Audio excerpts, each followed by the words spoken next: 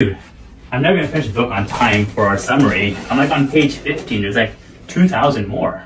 Well, if you listen to the book on Audible like I do, you can read the book practically anywhere. I listen to it when I take the kids to school, when I go to the gym, even when I'm working out. I'm almost done with the book already.